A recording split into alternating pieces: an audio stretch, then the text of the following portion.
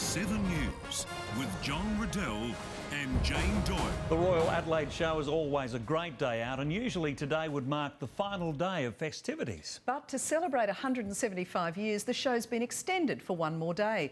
Let's cross now to our correspondent in the 7 News experience, where anyone can become a 7 News reader at the show.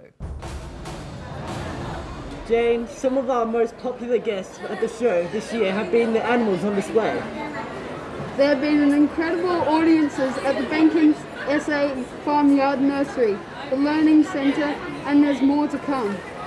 That's right, with the amazing dancing dogs on show tonight at the Dog Pavilion. Watch 7 News nightly at 6.